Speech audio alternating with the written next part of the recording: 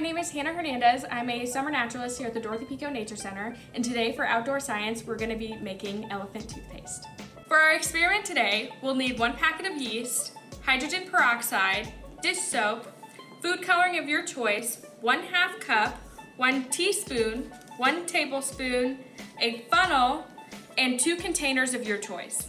Safety precautions we'll take today are glasses, a jacket or a shirt that you don't mind getting messy, and keeping your hair up. For our first step, we're gonna put 1 teaspoon of yeast and mix it with 2 tablespoons of warm water.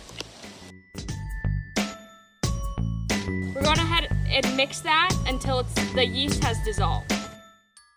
For our second one, we're gonna we need a separate bottle to mix this in. We're gonna put our funnel in. We're gonna use a 1/2 cup of hydrogen peroxide.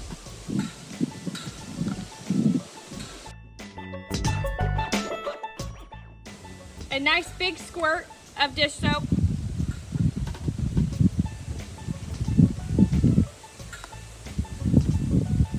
And food coloring.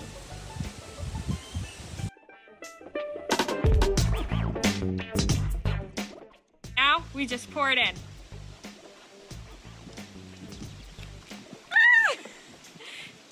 It's so pretty!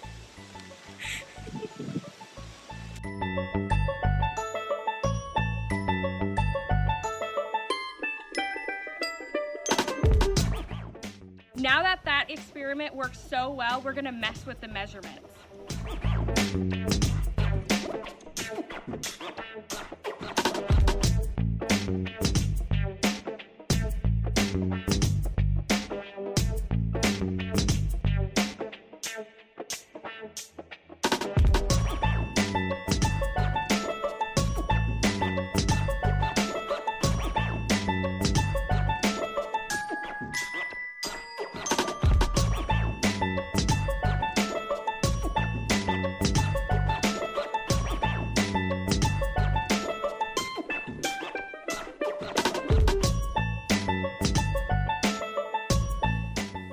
Speaking of elephant toothpaste, let's talk about elephants. We don't see elephants around here. They are found in Africa and Asia. Elephants eat roots, fruits, grasses, and bark. They have specialized teeth for this, which is 12 premolars and 12 molars just in the back. But what we see is a large tusk. Similar to an elephant, we have a tusk of a mammoth. This is just a small piece of the tusk, as tusks can get very large, up to 6 feet long. You can tell how many different animals eat and what they eat depending on what teeth they have. Tusks are used for many different things. Lifting objects and protecting themselves from predators are one. Since elephants are found in more savanna type areas and they have big cats and bigger predators, those tusks are used to protect themselves. Next we have a badger. If we see in here, we can see incisors, canines, premolars, and molars. Incisors are used to tear, and canines are used to pull meat off of animals, and these back molars are used for eating fruits and things like that.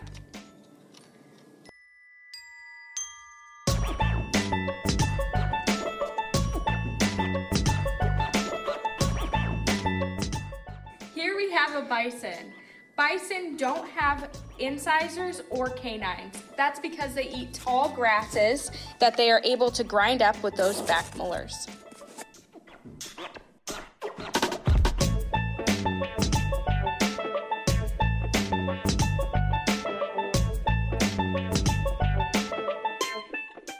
Here we have a pronghorn. Pronghorns don't have incisors or canines either. That is because they rip up vegetation and tall grasses from the ground using these sharp, jagged edges.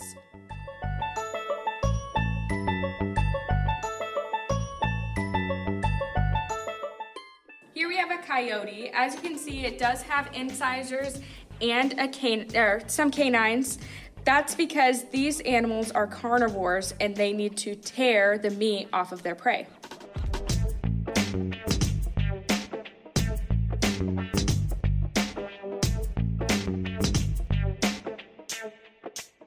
Here we have a jackrabbit. Jackrabbits have very pronounced incisors, so they can eat seeds, grasses, and insects. In the back, molars are used to grind up these things.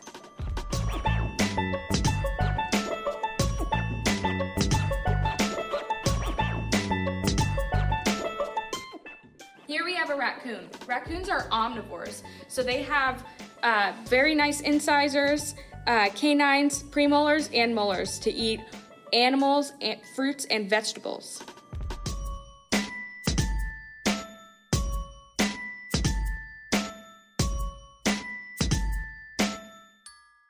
Thank you for joining me in this edition of Outdoor Science. I hope you liked it.